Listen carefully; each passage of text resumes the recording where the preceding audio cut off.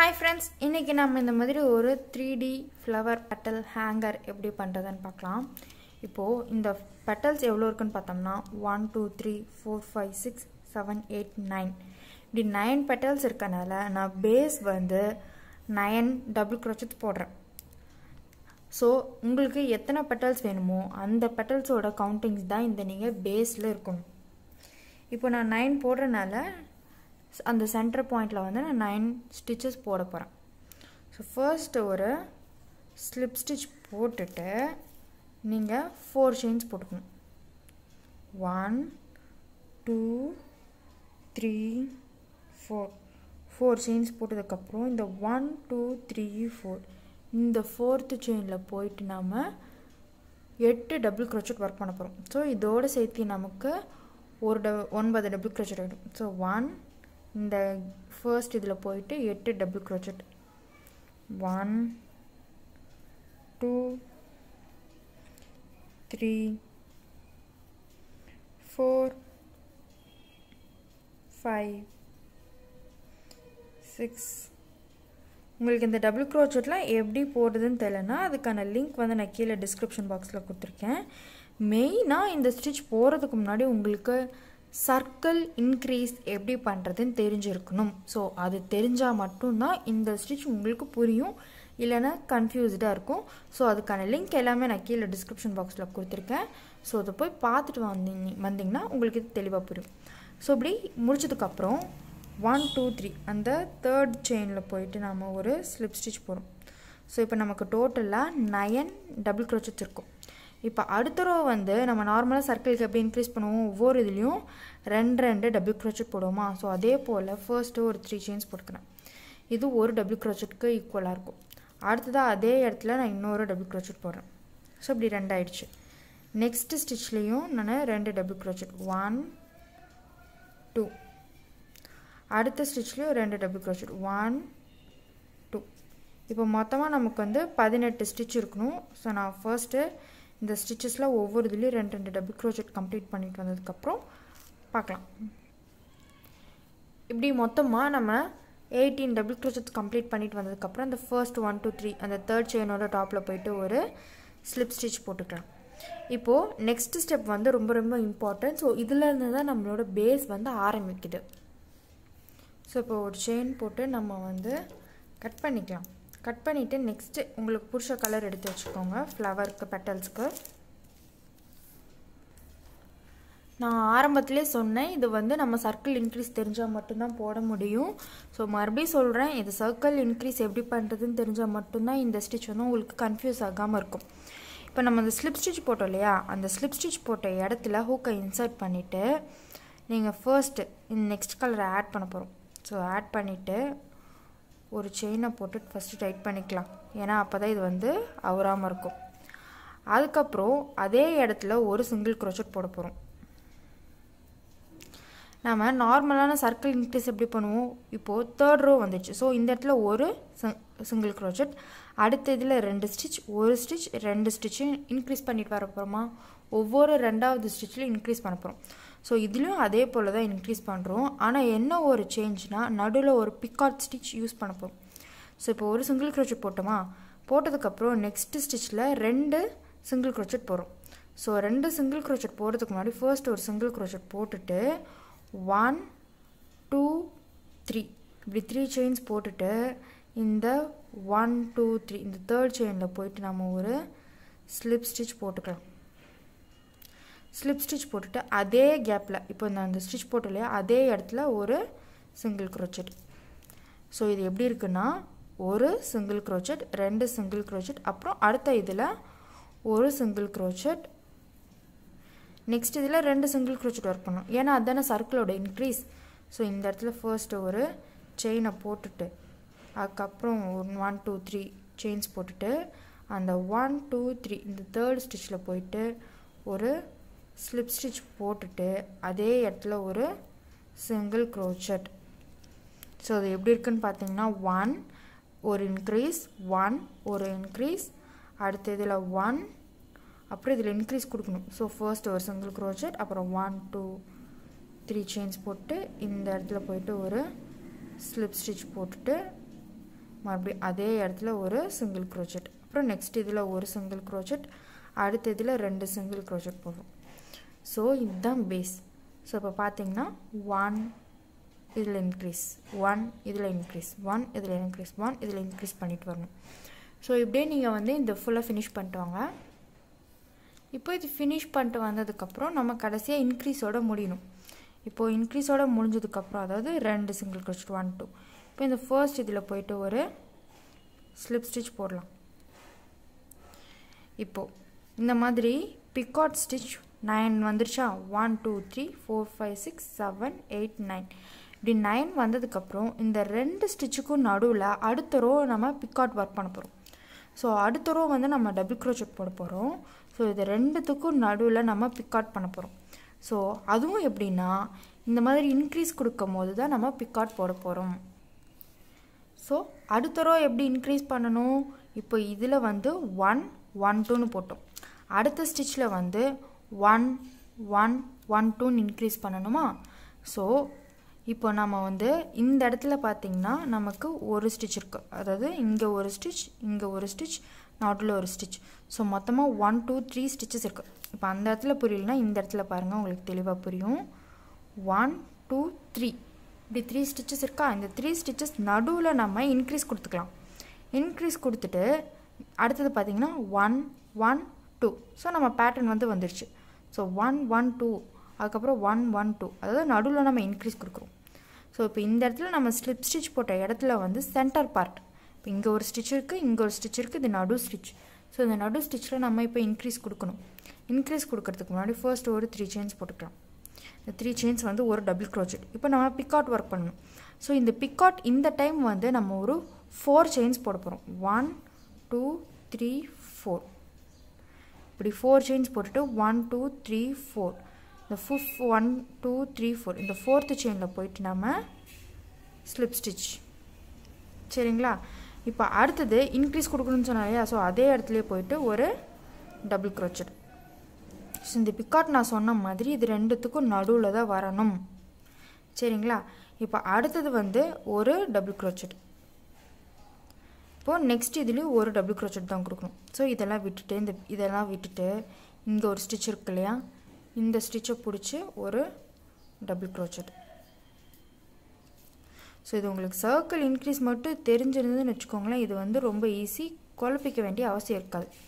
இப்போது 1 2 இப்படி 2 single stitch போட்டதுக்கப்புறம் நெக்ஸ்ட் இன்க்ரீஸ் கொடுக்கணும். ஸோ இன்க்ரீஸ் வந்து நமக்கு இந்த சென்டர் பார்ட்டே வந்துருச்சு. ஸோ இதில் நம்ம ஒரு டபுள் crochet, அதுக்கப்புறம் 4 செயின், 1 2 3 4 செயின் போட்டுட்டு இந்த இடத்துல போயிட்டு ஒரு, இப்போ பாருங்கள் நான் எந்த இடத்துல கொடுக்குறேன்னு, இந்த 2 ஸ்டிச்சு சேர்த்து நாம் ஒரு ஸ்லிப் ஸ்டிச் போடுறோம். சரிங்களா. இப்போ இந்த இடத்துல நான் ஏன் செயின்குள்ளே கொடுத்தேன்னு பார்த்தோம்னா இது சிங்கிள் crochet. ஸோ இப்போ சிங்கிளுக்கும் டபுளுக்கும் நிறைய டிஃப்ரென்ஸ் வரும். ஸோ அந்த டிஃப்ரென்ஸில் நான் இதை யூஸ் பண்ணிக்கிட்டேன். இப்போ அதே இடத்துல ஒரு டபுள் crochet. இப்போ நெக்ஸ்ட்டு 2 ஸ்டிச்லேயும் ஒவ்வொரு டபுள் crochet போடணுமா. ஸோ ஃபர்ஸ்ட்டு ஒரு டபுள் crochet போட்டுட்டேன். அடுத்த ஸ்டிச் இங்கே இருக்குது. ஸோ இதுலேயும் நான் வந்து ஒரு டபுள் crochet போட்டுட்டேன். இப்போ நெக்ஸ்ட் இதில் இன்க்ரீஸ் கொடுக்கணும். ஸோ ஒரு டபுள் crochet.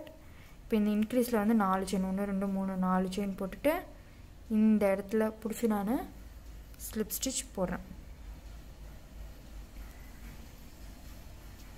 அதுக்கப்புறம் அதே இடத்துல ஒரு டபுள் crochet. இப்படியே ஃபினிஷ் பண்ணிட்டு வரணும். ஸோ நெக்ஸ்ட் இதில் நெக்ஸ்ட் 2 இதில் ஒரு டபுள் crochet. அப்புறம் இந்த நடு பார்ட் வந்ததும் இன்க்ரீஸ், அதாவது 1 2 ஸ்டிச் போட்டதுக்கப்புறம் தான் இன்க்ரீஸ் கொடுக்குறோம். இது நடு பார்ட்டுன்ற கணக்கு இல்லை, ஆனால் நமக்கு நடுவில் போடணும்.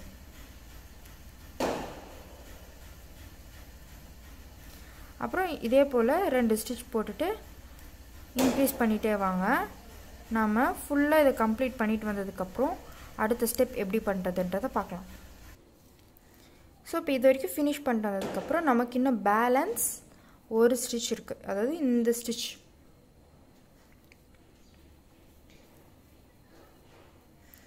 ஸோ இது எல்லாம் முடிச்சதுக்கப்புறம் நம்ம போயிட்டு ஸ்லிப் ஸ்டிச் போடணும். ஸோ இந்த ஃபர்ஸ்ட் 1 2 3 அந்த தேர்ட் செயினில் போயிட்டு ஒரு ஸ்லிப் ஸ்டிச் போட்டுக்கோங்க. இப்போ இது பார்க்க ரொம்ப சின்னதாக தான் இருக்கும், ஆனால் நீங்கள் செஞ்சு முடிக்கும் போது இவ்வளோ பெரிய ஃப்ளவர் வரும். இப்போ இதுக்கு டிஃப்ரென்ஸ் தெரியுதுங்களா? இப்போ ஆனால் பேஸ்ன்னு பார்த்தோம்னா இதுதான். இப்போ இன்னும் நம்ம அடுத்த லேயர் ஒன்று கொடுக்க போகிறோம். இப்போ நீங்கள் வந்து நெக்ஸ்ட் லேயர் வந்து கடைசி அது வந்து லீஃப் பேட்டர்னா, ஸோ அதுக்கு வந்து நீங்கள் என்ன பண்ணுறீங்கன்னா க்ரீன் கலரும் கொடுத்துக்கலாம், இல்லை இந்த எல்லோ பேஸ் கொடுத்தாலும் கொடுத்துக்கலாம். அது உங்களோட விருப்பம் தான். நான் வந்து ஒரே கலராக இருக்கணும்னு சொல்லி விரும்புகிறேன். அதனால் நான் என்ன பண்ண போகிறேன்னா இதே எல்லோ. இப்போ இந்த எல்லோலையும் நம்ம இன்க்ரீஸ் தான் கொடுக்க போகிறோம்.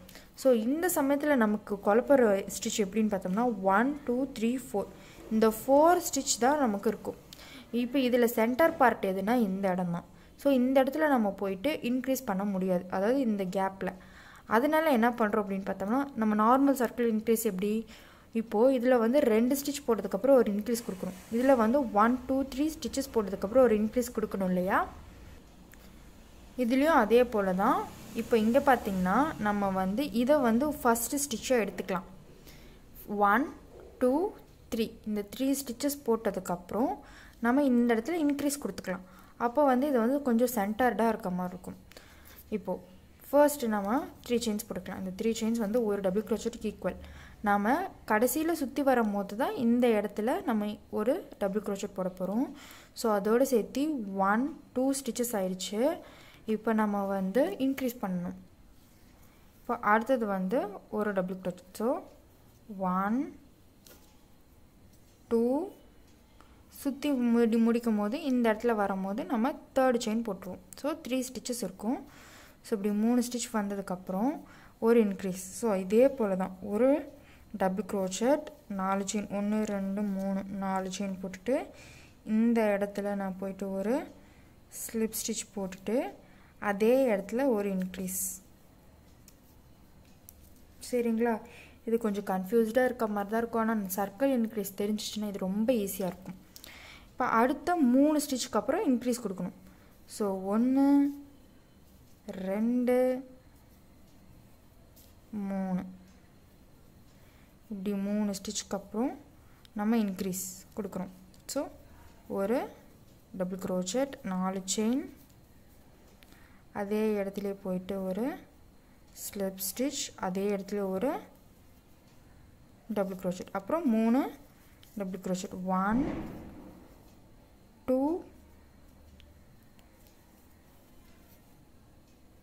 3 அதுக்கப்புறம் இன்க்ரீஸ் 1 1 2 3 4 இந்த இடத்துல போயிட்டு ஒரு ஸ்லிப் ஸ்டிச். ஸோ அதே இடத்துல ஒரு இன்க்ரீஸ்.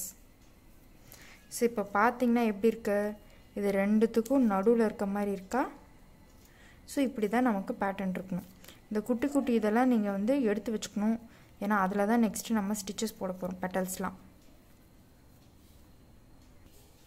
இப்போ நான் அந்த கடைசி ஒரு ஸ்டிச் வரைக்கும் கம்ப்ளீட் பண்ணிட்டேன். இப்போது ஃபர்ஸ்ட் 1 2 3 அந்த தேர்ட் செயினோட டாப்பில் போயிட்டு ஒரு ஸ்லிப் ஸ்டிச் போட்டு ஒரு செயின் போட்டு நீங்கள் கட் பண்ணிக்கலாம்.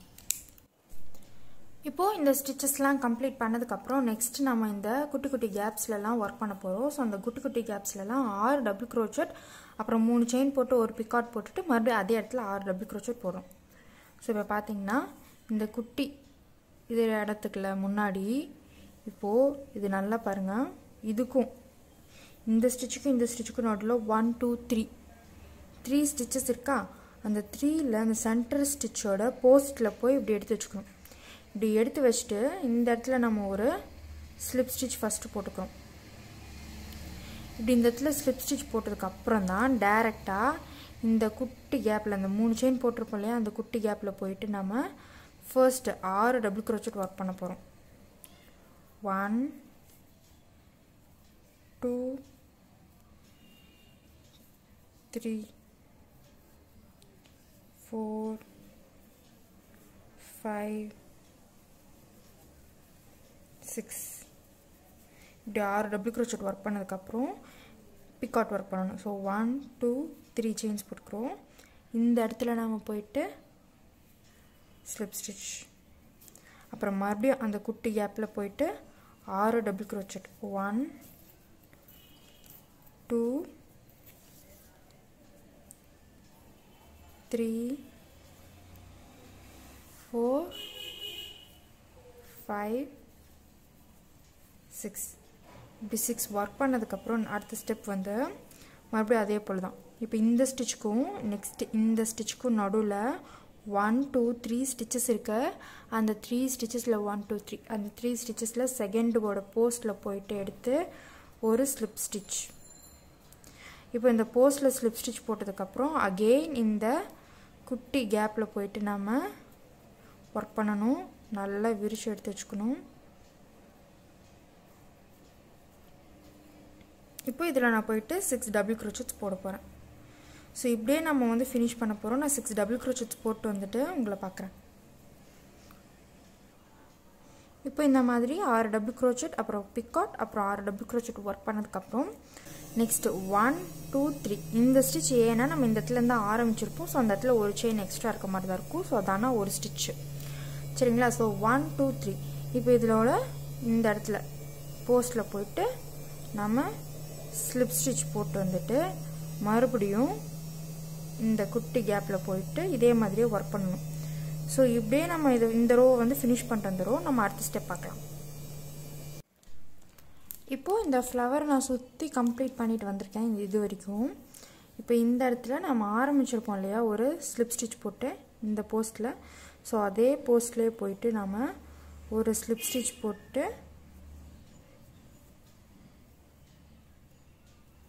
ஒரு செயின் போட்டு கட் பண்ணிக்கலாம். இப்போது இந்த ஃப்ளவர் பெட்டல்ஸ்லாம் முடிச்சதுக்கப்புறம் அடுத்த ஸ்டெப் நம்ம போகணும் இல்லையா. இப்போ இந்த அடுத்த ஸ்டெப் வந்து நம்ம இந்த இடத்துல வந்து இங்கே சிங்கிள் க்ரோச்செட்ன்றனால இந்த நடு போஸ்ட்டில் ஒர்க் பண்ணிட்டோம் இந்த ஸ்லிப் ஸ்டிச் போட்டு. இப்போ அடுத்தது எப்படின்னு பார்த்தோம்னா இப்போது இதுக்கும் நடுவில் இந்த இடத்துல பார்த்தீங்கன்னா கீழே 1 2 3 4 அதாவது 1 2 3 4 போஸ்ட் தான் இருக்குது. இந்த 4 போஸ்ட்டில் சென்டர் வந்து இந்த பார்ட். இப்போது நீங்கள் இந்த இடத்துலையும் ஒர்க் பண்ணலாம். அப்படி இல்லைன்னா 1 2 அதாவது இந்த ரெண்டுத்துக்கும் நடுவில் இருக்கிற இந்த குட்டி போஸ்ட்லேயும் ஒர்க் பண்ணலாம் சரிங்களா. இப்போ நம்ம இந்த இடத்துல ஒர்க் பண்ண ஆரம்பிக்கலாம். அதாவது நான் வந்து இப்போ இந்த இடத்துல தான் ஒர்க் பண்ண போகிறேன். ஸோ இப்போ இந்த இடத்துல நான் ஸ்லிப் ஸ்டிச் போட்டு இந்த குட்டி கேப்பில் நம்ம எவ்வளோ ஒர்க் பண்ணணும்னு பார்த்தோம்னா 7 டபுள் க்ரோச்செட் அப்புறம் 3 செயின் போட்டு பிக்காட் ஒர்க் பண்ணிவிட்டு அதே இடத்துல 7 டபுள் க்ரோச்செட்ஸ் நம்ம போடுறோம். ஸோ இப்போ நான் ஒர்க் பண்ணலாம். இப்போ இந்த இடத்துல இருந்து இன்சர்ட் பண்ணிவிட்டு புஷ் இழுத்துட்டு ஒரு செயின் போட்டுக்கோங்க. இப்போ டைரெக்டாக நீங்கள் போயிட்டு இந்த குட்டி கேப்பில் நம்ம போயிட்டு 7 டபுள் க்ரோச்செட்ஸ் ஒர்க் பண்ணுறோம். ஸோ அதுக்காக தான் நம்ம இந்த இடத்துல வந்து 4 செயின்ஸ் போட்டிருப்போம். ஸோ 1 2 3 4 5 6 7 இப்படி 7 டபுள் க்ரோச்செட்ஸ் போட்டு 1 2 3 செயின்ஸ் போட்டு இந்த இடத்துல போய்ட்டு ஒரு ஸ்லிப் ஸ்டிச். அப்புறம் இதே கேப்பில் மறுபடியும் 7 டபுள் க்ரோச்செட்ஸ் 1 2 3 4 5 6 7 இப்படி 7 போட்டதுக்கப்புறம் அகெயின் நம்ம இந்த ரெண்டுத்துக்கும் நடுவில் இப்போ இதுக்கும் அடுத்த ஸ்டிச் இங்கே இருக்குது. ஸோ இப்போ இது ரெண்டுத்துக்கும் நடுவில் 1 2 3 4 இந்த 4th இந்த சென்டர் பார்ட்டில் போயிட்டு நம்ம ஒரு ஸ்லிப் ஸ்டிச் போட்டு நான் இப்போ டைரெக்டாக இந்த குட்டி கேப்பில் 7 டபுள் க்ரோச்செட்டுன்னு போட்டுட்டு பிக்காட் ஒர்க் பண்ணிவிட்டு வர போகிறேன். ஸோ இப்படியே இந்த ரோவை ஃபினிஷ் பண்ணுறோம். இப்போ அடுத்த ரோ வந்து ரொம்ப ஈஸி தான். இப்போது அடுத்த ரோவும் ஃபினிஷ் பண்ணிட்டு வந்ததுக்கப்புறம் நம்ம இங்கே பார்த்திங்கன்னா இந்த இடத்துல போயிட்டு ஆரம்பித்த இடத்துல போயிட்டு ஒரு ஸ்லிப் ஸ்டிச் போட்டு ஒரு செயின் போட்டு கட் பண்ணிக்கலாம். நெக்ஸ்ட்டு வந்து நம்ம அடுத்தது க்ரீன் கலர் தான் பண்ண போகிறோம். பிகாஸ் அது வந்து ஒரு லீஃப் பேட்டர்னுக்கு இருக்கிற மாதிரி இருக்கும். இப்போ இது ஆல்ரெடி நம்ம செஞ்சது பார்த்திங்கன்னா இந்த இடம் அப்புறம் லீஃப் வந்திருக்கும். இப்போது இதில் பார்த்திங்கன்னா நம்ம இந்த ரெண்டுத்துக்கும் நடுவில் 1 2 3 4 5 ஸ்டிச்சஸ் இருக்கு. ஸோ இப்போ இது கடைசி ரவுண்டுன்றனால நம்ம என்ன பண்ணுறோன்னா டைரெக்டாக இந்த இடத்துல போயிட்டு ஒர்க் பண்ண போகிற ஸ்டிச்சில், அதாவது 1 2 3 இந்த பக்கமும் 1 2 3 அதாவது மிடில் ஸ்டிச்சில் போயிட்டு நம்ம ஸ்லிப் ஸ்டிச் ஃபஸ்ட்டு போட்டுடலாம். இந்த ஸ்லிப் ஸ்டிச் போட்டதுக்கப்புறம் நம்ம யூஸ்வலாக இந்த இடத்துல கடைசியாக போயிட்டு 7 double crochet 3 Picard 7 double க்ரோச்செட்னு work பண்ண போகிறோம். 1 2 3 4 5 6 7 double crochet அப்புறம் 1 2 3 chains போட்டுட்டு இந்த இடத்துல picot work பண்ணிட்டு அதே இடத்துல நாம 7 double crochet 1 2